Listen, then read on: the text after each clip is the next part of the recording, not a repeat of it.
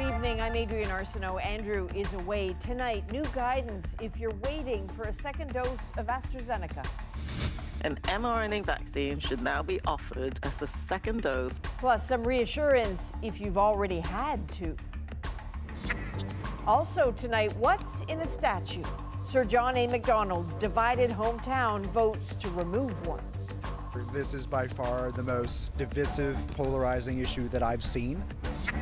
Supreme Court precedent, a person of color will have a seat. He brings something extra to the court because of those lived experiences. And as offices reopen, will workers come back? I think I'll be at home probably 2 to 3 times a week. But is there a price for flexibility? This is The National. Canada's independent vaccine advisory body says that when it comes to both the first and second COVID-19 vaccine doses, Pfizer and Moderna are preferred. The National Advisory Committee on Immunization says that while AstraZeneca offers good protection, it now recommends provinces prioritize the mRNA vaccines, even for those who had AstraZeneca as their first dose, and many have, almost 2.2 million people. Christine Birak explains today's development and why those people should not be worried. There's new advice, but Charlotte Engel's second AstraZeneca shot is already booked. I'm not surprised with the confusion because every 2 days the whole, the plan changes. The National Advisory Committee on Immunization, or NACI, says an mRNA vaccine is now preferred as the second dose following AstraZeneca. Health officials went even further. An mRNA vaccine should now be offered as a second dose. Canada's chief public health officer says there are no new safety risks related to the AstraZeneca vaccine. But early data from several European studies suggests people who received AstraZeneca as their first dose and the Pfizer-BioNTech vaccine as their second show a significantly stronger immune response than those who received AstraZeneca on both. But people who did get 2 shots of AstraZeneca should still feel confident. Rest assured that the vaccine they receive provides good protection against infection and very good protection against severe disease and hospitalization. They're quite clear in the statement that is preferred. It's not essential. People want to get a second dose AstraZeneca, it's okay. But there isn't much AstraZeneca left. More than 2 million Canadians have now received at least 1 shot and are waiting for boosters. Federal officials say there are only about 600,000 AstraZeneca doses left in the country.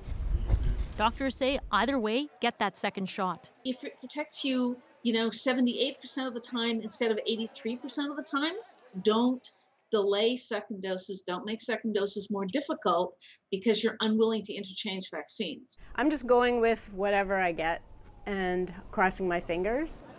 Experts say more studies on mixing and matching vaccines are coming, and the advice could change yet again. But right now, one thing is clear. As more Canadians get vaccinated, COVID cases are dropping. Christine Birak, CBC News, Toronto. Now, AstraZeneca has not been officially approved in the U.S., and today an indication that may have an impact on some Canadians wanting to travel there. Rafi Boudjikanian looks into that. James Hewitt is ready to see more than his front porch, including a spiritual retreat in the United States that used to be an annual tradition. Looking very forward to seeing friends from around the world this year. Hewitt got a double dose of AstraZeneca, a vaccine not approved by U.S. regulators. And that fact may have repercussions for Canadians. My father was my hero. Take New York's Broadway as one example, and news today that the 1.7 million Canadians who got AstraZeneca won't be welcome at a Bruce Springsteen stage revival. I wanted to be able to be a critical voice. Only those fully vaccinated with U.S. Food and Drug Administration approved vaccines can attend. Decisions about reopening the border are still to come, so other impacts aren't yet known. Public health messaging was the first shot available to you is the best shot. This Winnipeg City Councillor has no regrets about getting AstraZeneca. He mixed it up for his second jab, receiving Pfizer, leaving him with questions too. We already have early plans to go to Hawaii next winter. So, looking forward to those things, and, a little bit of a little bit of worry that, we may be blocked from doing certain things. mRNA But for now, public health officials have more travel advice than answers. Talks with the U.S. are still ongoing. You're going to have to be a bit patient and do some research. Guidance from the U.S. Centers for Disease Control itself suggests letting people with 2 doses of vaccines not approved in the U.S. resume normal activities. But in the absence of clear directives, show venues are putting in their own restrictions. Rafi Mujikanian, CBC News, Ottawa. And on that travel note, we're learning new details tonight about a federal vaccine certification plan that's in the works for Canadian travelers. Ashley Burke, you've been following the story, so what do we know so far? Well, Adrian, CBC News has confirmed that the government is rolling out the first phase of this program early next month. That means if you're traveling abroad and you're on your way home to Canada, you'll be able to upload proof of vaccination into an app known as ArriveCan. That's all before going through customs. And so why is that particular step important? It paves the way for the government to start easing travel restrictions. The health minister has said that fully vaccinated Canadians will no longer have to stay at quarantine hotels soon. The prime minister met with premiers tonight, many of whom called for a vaccine passport. A senior government source said that much of tonight's meeting was centered around the next steps to reopen the border. And one thing they all agree on, being fully vaccinated is the key. All right, Ashley Burke in Ottawa. Thank you, Ashley. Thank you. Canada expects to receive a record number of Moderna vaccine doses this week, including a surprise top-up just announced today. We will be receiving 1 million doses of additional Moderna vaccines to arrive this evening. This extra shipment is part of the Biden administration's broader vaccine donation strategy. In effect, it's a grant and won't cost Canada anything extra. And it comes at a pretty good time after Pfizer announced it will deliver fewer doses than expected in early July. Now, Kingston, Ontario, has long been proud of its connection to Sir John A. Macdonald, but now the city is taking a major monument to the father of Confederation down. Travis Danraz shows us that decision has divided Kingston between those who see history being cancelled and those who see it finally being reckoned with. It is a representation of a disrespect to glorify someone who has created so much pain. What is under this blood-red sheet is no source of pride for Natasha Stritt, a monument to Canada's first Prime Minister on a pedestal in the nation's first capital. Tomorrow, the likeness of Sir John A. Macdonald will be gone. A statue is not so much a place of learning, so much as it is like a representation or a glorification of a particular figure, right? So I think that the city doing that is a goodwill gesture to Indigenous people. I implore council. Kingston City Council voted last night to move the statue into storage and eventually to the cemetery where he is buried. Even there, signs of his complicated legacy. In the 1870s, Macdonald let hundreds of Plains Cree die of famine. He also played a key role in implementing the residential school system. In my tenure as mayor, this is by far the most divisive, polarizing issue that I've seen. Kingston's mayor voted in favor of removing the statue, saying he's proud of some parts of Macdonald's history, but not all of it. The name of Macdonald is all over the city. We've understood it as an opportunity for education, that every visitor, every school group, every tourist, and every resident, when they're here in Kingston, would have an opportunity to learn the good and the bad of Macdonald's legacy. In a city wrapped in Macdonald's name, from schools to trains, opinions on the statue's removal are mixed. I have a real issue with it. It's part of our history. He's our first prime minister. He's one of the architects of this country. We just have to choose who we appreciate, and who we respect or admire. Like, I don't learn history from statues, I learn it from books. And what they don't understand. Resident Marco Farrell says the statue's removal is an example of cancel culture run amok. And therefore we need to erase them. And everybody suddenly gets on this bandwagon. It's ridiculous. There comes a point where you have to say no. So Travis, what happens next? How is this statue coming down? Well, Adrian, as dawn breaks here in the city of Kingston tomorrow, municipal crews will arrive to remove the 2-ton monument, and it could take several hours. As you can see around me, people have been gathered in this park for days waiting for that moment. It will be controversial. It will be historic, much like the legacy of Sir John A. Macdonald. Adrian? All right, Travis, this is your first file for the National Welcome to the team. That's Travis Danraj in Kingston tonight. While we're talking about history, it was more than a century before the first woman was appointed to the Supreme Court of Canada. The first person of color, we're still waiting. But as Olivia Stefanovich explains, probably not much longer. On Canada's highest bench, no person of color has ever worn a scarlet robe. But if his nomination goes through, Mahmud Jamal could change that. Well, it's about time. Legal advocates say he will bring a critical perspective as justices prepare to rule on more cases involving systemic racism. He brings something extra to the court because of those lived experiences. We know from just looking at case law that individuals who come before the court often feel that they're not being tried fairly because often they'll find the entire courtroom to be Caucasian and white. Born in Nairobi, Kenya, to an Indian family, Jamal moved from the UK to Canada. In his questionnaire for the top job, he says he experienced discrimination as a fact of daily life, and growing up was taunted and harassed because of his name, religion, or skin color. When judges reflect the makeup of society, this builds public confidence in the justice system.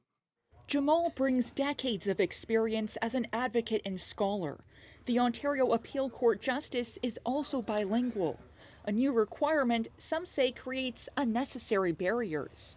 It's clear that the bilingual requirement is a very material obstacle to Indigenous candidates serving on the Supreme Court of Canada. Jamal will replace Justice Rosalia Bella, leaving the bench with fewer women. This is not ending now. We need to ensure that we have an Indigenous appointment, and we need to continue to ensure that the court reflects a gender balance. It's impossible to be perfect, but this is one step in the right direction. Jamal will have to answer questions before the House Justice Committee about the selection process before he's officially appointed. Olivia Stefanovich, CBC News, Ottawa. Police conduct hundreds of no-knock entries every year in Canada. They are the stuff of nightmares. Heavily armed officers barging into your home. And sometimes they get it wrong, which is why an Alberta couple is telling their story to the CBC's Judy Trin.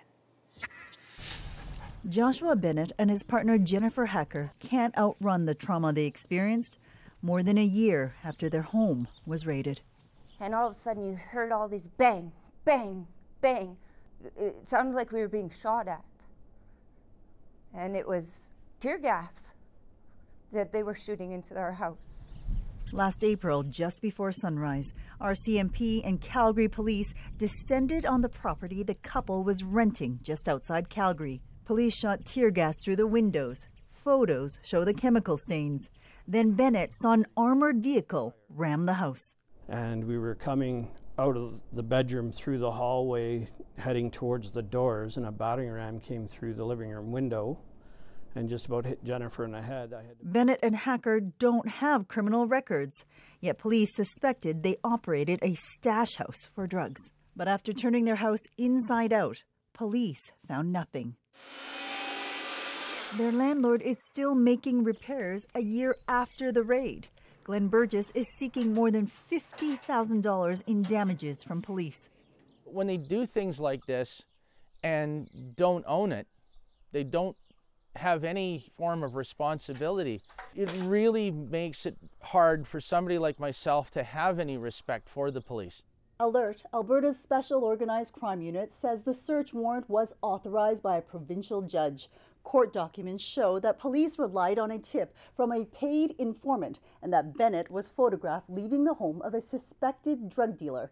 After reviewing the case, a criminal defense lawyer says the evidence is flimsy. First of all, the tip isn't compelling. Second of all, the degree to which it's corroborated is extremely limited. Hundreds of no-knock entries happen across Canada each year. Police don't track how many raids result in no charges or how many violate charter rights. Ultimately, it's citizens who pay the price. I've been diagnosed with PTSD. You can't leave people like this. So, Judy, no apology for Joshua Bennett and Jennifer Hacker. Is one ever coming? No apology at all. In fact, the couple asked for access to victim services so they could get trauma counseling, but we're told that they aren't victims of crime, so they don't qualify. Meanwhile, they're seeking financial compensation from both the RCMP and Calgary Police, but RCMP say Calgary Police led the investigation, go to them. Calgary Police say, oh, it's a provincial jurisdiction. Meanwhile, Alberta's Justice Minister is declining to comment. Adrian.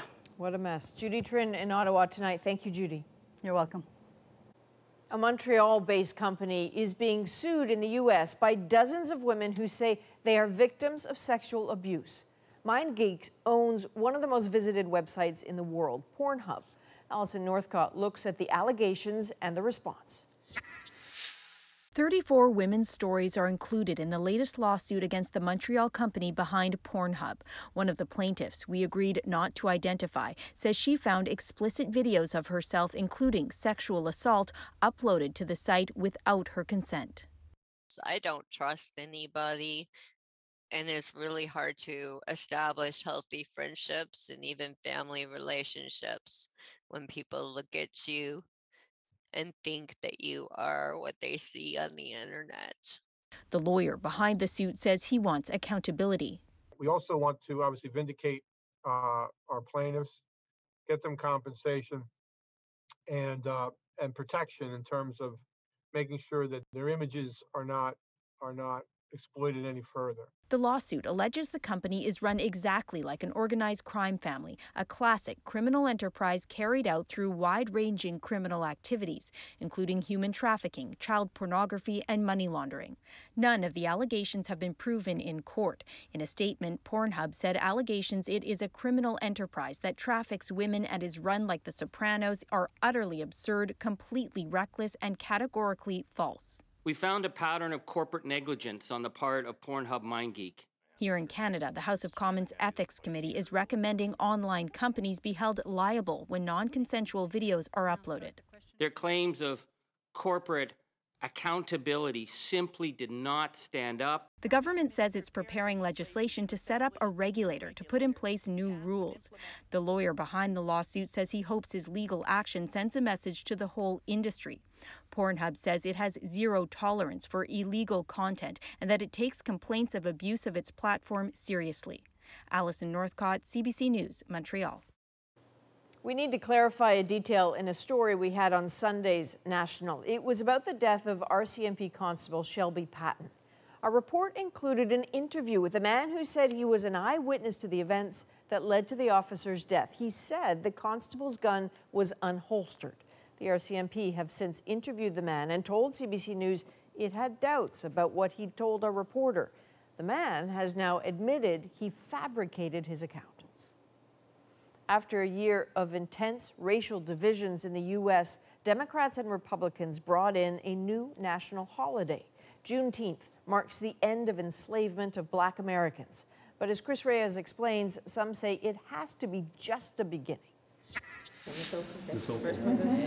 A gesture of gratitude, a moment of symbolism. President Joe Biden handing over the pen that made Juneteenth an official holiday to 94-year-old Opal Lee. Lee is from Texas, the very state where the last enslaved Black people were freed on June 19, 1865, marking the very first Juneteenth celebration. Over the course of decades, she's made it her mission to see that this day came. Lee was surrounded by the lawmakers who passed the Juneteenth Act this week, with support from both sides of the aisle. I see the advocates, the activists, the leaders who have been calling for this day for so long. Well, I think this will go down for me as one of the greatest honors I will have had as president. Not because I did it, you did it. Democrats and Republicans. Ring with the harmonies.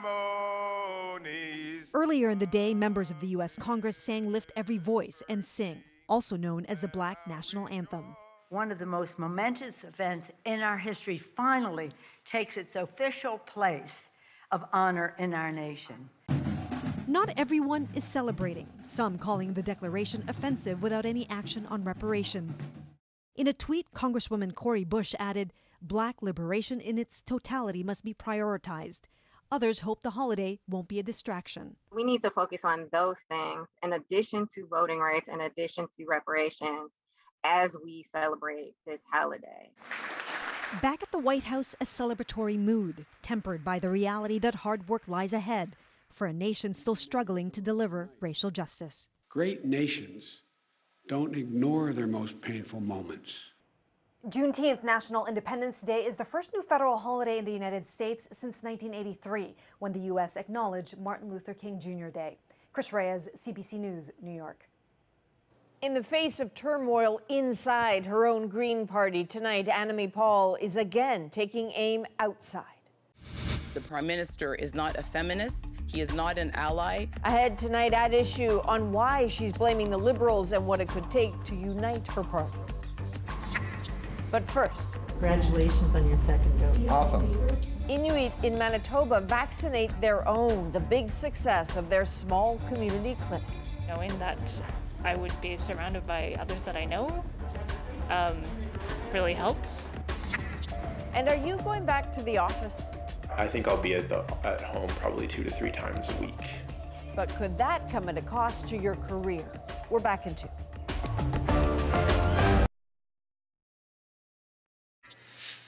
Welcome back. Starting next week in Ontario, anyone who had a first shot before May 9th will be able to book a second. And Premier Doug Ford says he wants to get Ontarians haircuts and more. I have 5 women in my house. Well, not my house, but 5 women that are on to me. They're lobbying me hard. So are these manicures, pedicures, and everything else that they get done. Ford says he is pushing his Chief Medical Officer of Health to agree to a quicker move to Phase 2. But today, Ontario's Chief Medical Officer of Health urged caution. Another province, meanwhile, is opening faster than expected. Since we're allowed to stop in New Brunswick, it's a lot easier. It was a bit of a relief because now we no longer have to isolate, so that makes our move a lot easier. We just went for a ride. It's been almost a year. As of midnight last night, New Brunswick is open to all Canadians who have proof of a single dose of vaccine, and they don't have to quarantine. But that makes New Brunswick's border restrictions the loosest of the out-of-the-Atlantic provinces, and it complicates things for the other 3. Unfortunately, I was surprised that their risk tolerance is different. Nova Scotia will be open to other Atlantic provinces by Monday, but it isn't reopening to the rest of Canada until at least July 14th. The Premier says he is meeting with other Atlantic premiers to work out how to track travelers' vaccine status when they cross borders. Manitoba's reopening plan hinges on vaccine uptake. More than 70% of the population has already had 1 dose, but officials say community clinics are key to pushing that figure higher, especially clinics devoted to those already marginalized, like the one Marina von Stackelberg is about to show us. Congratulations on your second dose. Awesome. A shot of hope for Bobby Taguna. It means he could soon go home to visit Nunavut. I feel much healthier than I did 5 minutes ago. A few chairs down, Jocelyn Purinen just got her dose too. Knowing that I would be surrounded by others that I know really helps. Like any other vaccine clinic, public health nurses dole out shots and the coveted sticker. But this room is much smaller than Winnipeg's vaccine super sites. At the Manitoba Inuit Association, a familiar place with familiar faces. Our staff here is all Inuk, so that makes a huge difference as well. Janet Kanayuk runs the clinic. She's part of the province's growing Inuit population. They've moved from northern Canada for better access to opportunities, education, and healthcare. But she says many Indigenous services down here in the south aren't tailored to her culture. Inuit's often in the background and sort of forgotten about. We don't have a very large population compared to First Nations or Métis people. So it's nice that we get to come here and we get to be around our fellow Inuit. The Inuit Association has managed to get doses to hundreds of people. They provide childcare and transportation and combat vaccine misinformation. Clinic coordinator Janelle Samertuk encourages every Inuk she sees to get a shot. I've told people my story of why I want to. I've lost people in my family due to COVID, and that's the reason why I got the vaccine, and to protect myself and other people around me. Inuit have many historical reasons to be wary of government. They're a lot more comfortable knowing that if my fellow Inuk is okay with this, then it must be good. Getting information from their own community helps rebuild trust. Marina von Stackelberg, CBC News, Winnipeg. As more people are vaccinated and more restrictions lift, a lot of Canadians are looking ahead to what the new normal at work could look like. I think I'll be at home probably 2 to 3 times a week. But could choosing a more flexible schedule actually limit your career? But first, Rosie's here with that issue. Adrian, tonight we're going to talk more about the recent turmoil within the Green Party. I know you talked to Annamie Paul last night, but we're going to ask where this leaves her leadership. I say again that the Prime Minister is not a feminist. He is not an ally. Will this message unite her own party? Chantal, Andrew, and Althea will join all of us right after the break.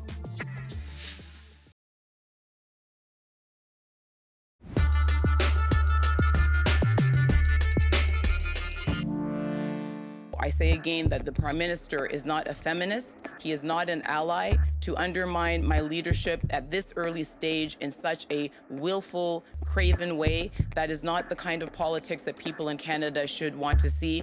They should want to see me in Parliament meeting him on the battlefield of ideas. I'm asking again the Prime Minister to back off, and I'm telling him again that he has reaped what he has sown, and I want to know if he's happy.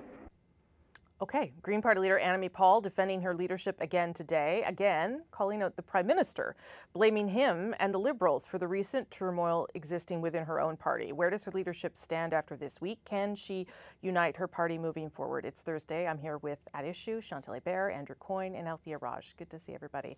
Let's start, Althea, with you, and on that point that Annamie Paul has made now for a couple of days, that this has something to do with the Prime Minister and that he is somehow responsible for what is happening here.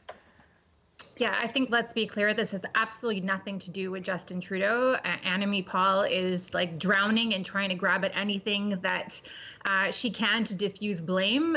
This is a problem, it seems, of her own making. And if there's any blame to go around, it should go around in her own party. It is completely natural for a party leader to want to try to poach MPs from other parties. We've seen that continuously. Even Elizabeth May did that. Yeah. And so to have Annamie Paul stand there and say that this is somehow like Jane Philpott and Jody Wilson-Raybould is outrageous, frankly, and pretty rich. Andrew, your thoughts on that? Well, I mean, Justin Trudeau may be, as Ms. Paul charges, a fake feminist, but I'm not sure working to undermine opposition parties is evidence of that. That is the stuff, unfortunately, you might say. Maybe we should have a higher-minded view of politics than that, but it's pretty standard fare for political leaders to try to divide their opposition forces, to try to lure other party MPs to cross to their ranks. That is, pretty standard stuff of politics.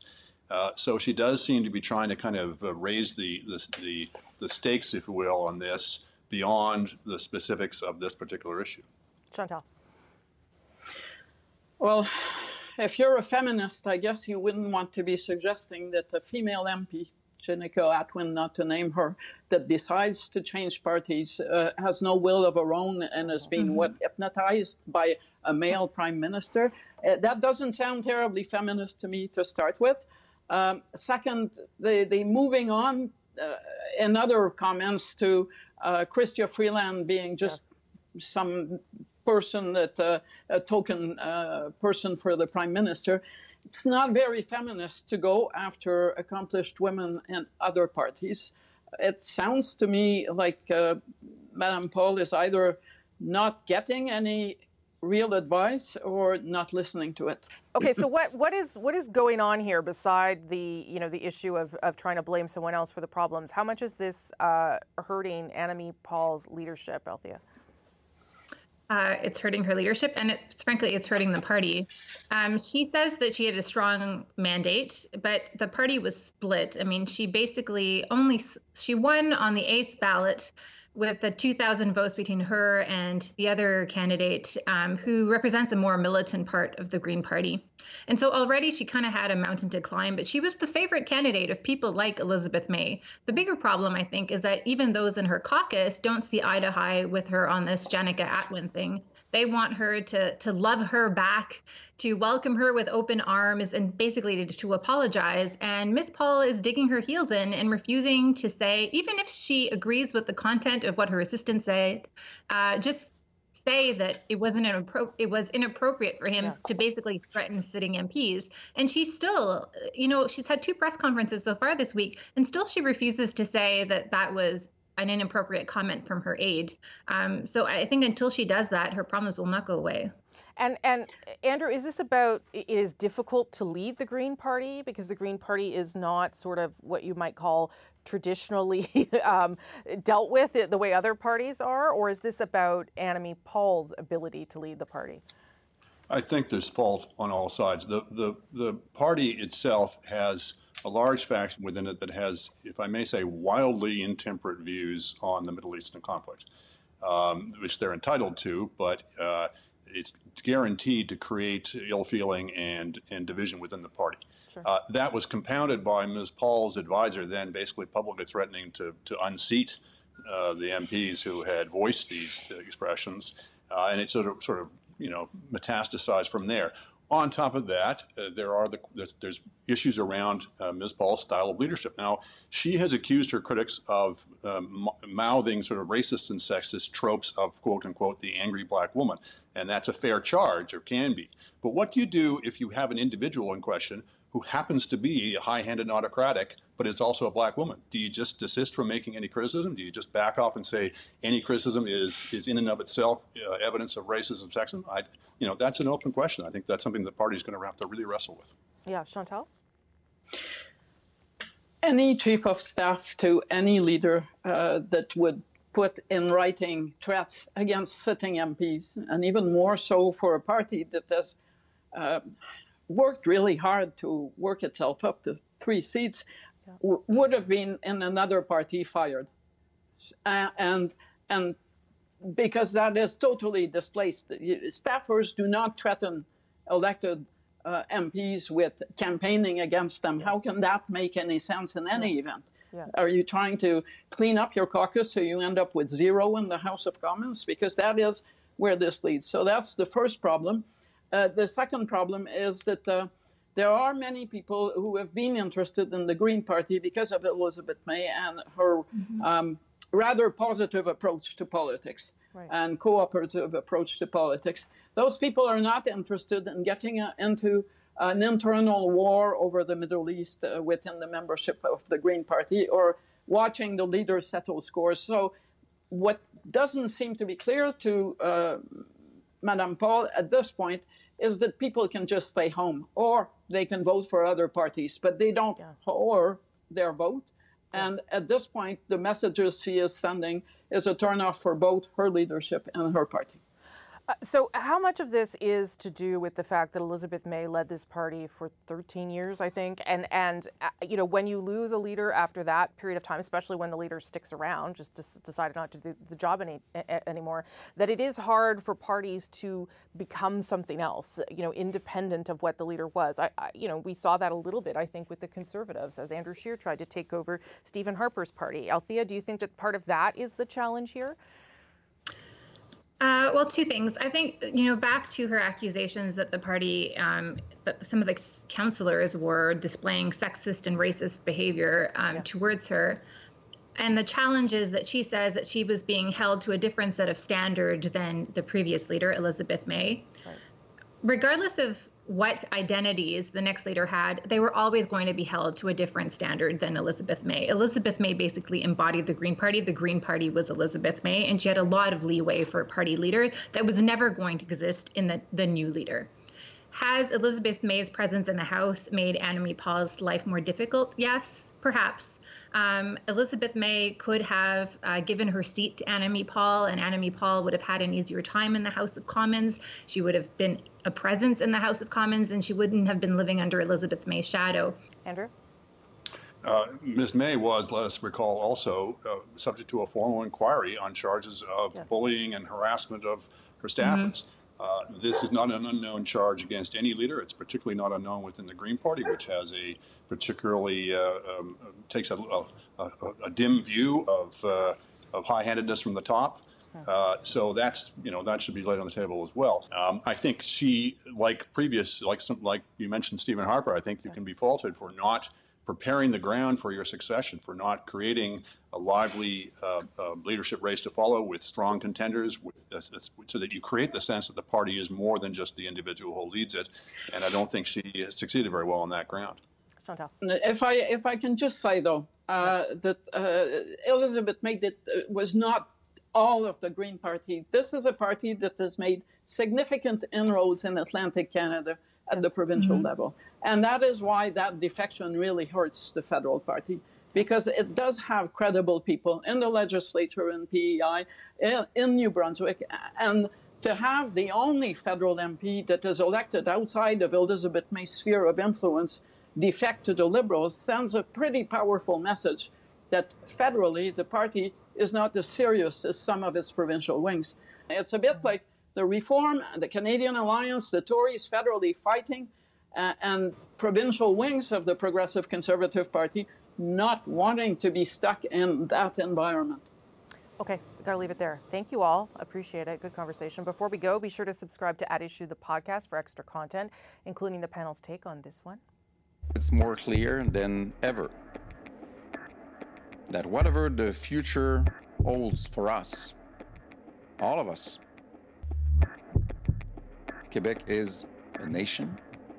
You can find that on any major podcast app and on our website, cbcnews.ca/thenational. One more note, we do want to hear from you before At Issue goes on a summer hiatus, well-deserved one. Send us your political questions at thenational @cbc.ca, on Instagram @cbcthenational, or on Twitter, of course. We'll put them to our favorite people in the coming weeks.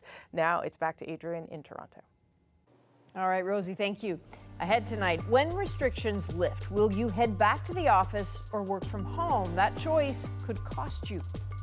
But first, a bloody chapter of Russia's history buried deep within a forest, the clue that led to the discovery. Next.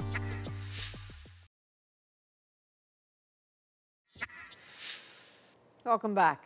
Russia is reckoning with a bloody part of its history, the executions ordered by former Soviet leader Joseph Stalin. Now a museum is revealing new details about mass graves of the victims. Chris Brown has the story. Hidden under a vast green canopy, just 40 minutes from Moscow's Kremlin, the secrets of the ugliest chapter from Russia's 20th century are slowly being revealed in a forest near Kommunarka. We need to remember these people whose lives ended here, said the Orthodox priest as he comforted the families of victims of Joseph Stalin's Great Terror. 75-year-old Natalia Skripnik's uncle and her mother's first husband were murdered by Stalin in the 1930s.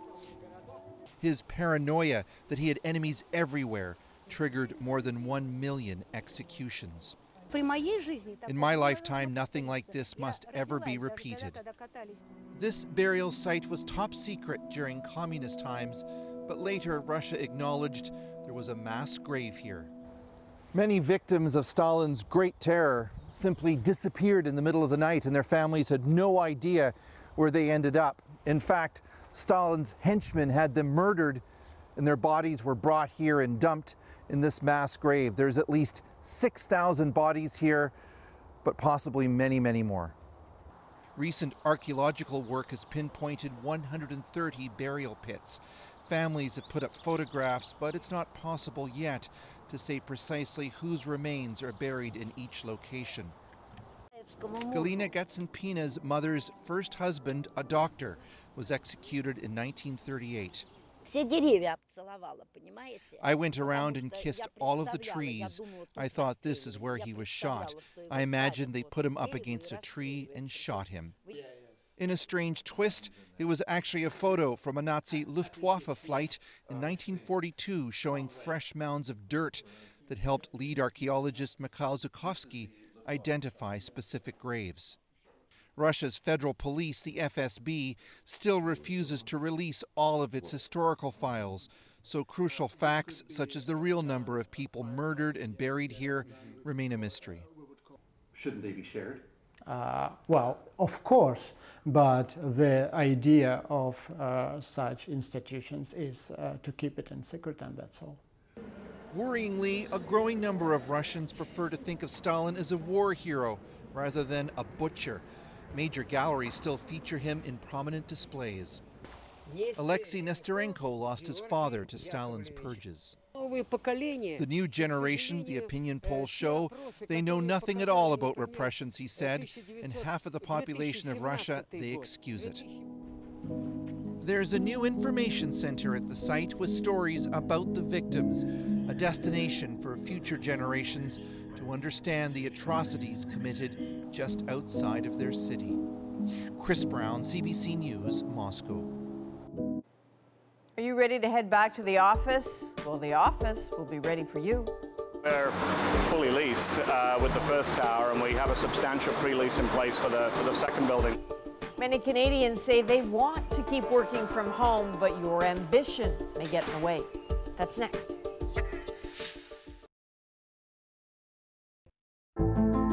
I'm Jamie Poisson, and tomorrow on CBC's Daily News podcast, Front Burner, what the Biden-Putin summit says about the tense relationship between Russia and the U.S. Subscribe wherever you get your podcasts.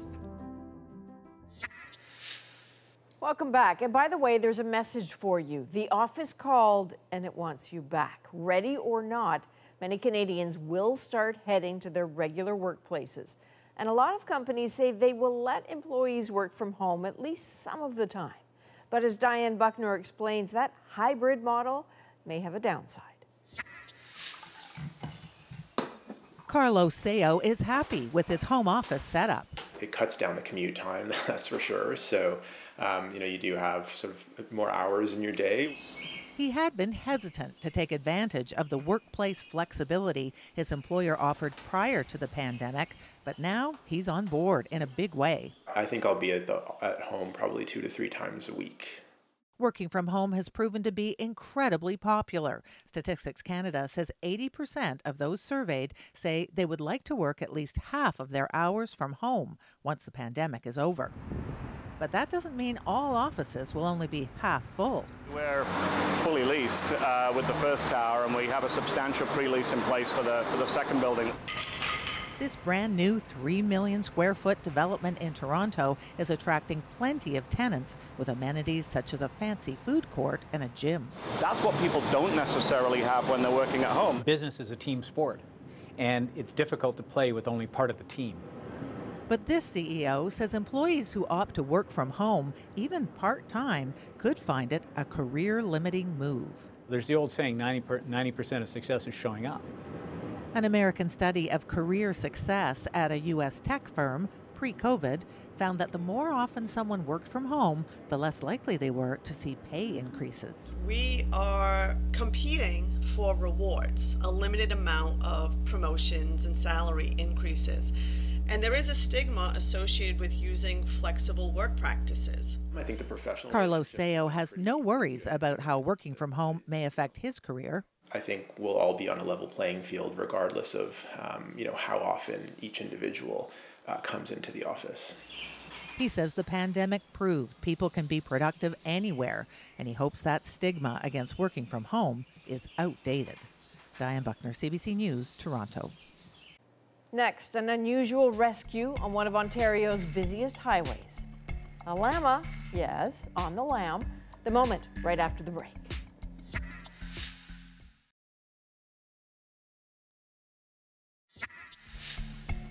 Well, this was a bit of an odd call for police in Ontario. A llama just appearing to make its way onto a busy highway north of Toronto.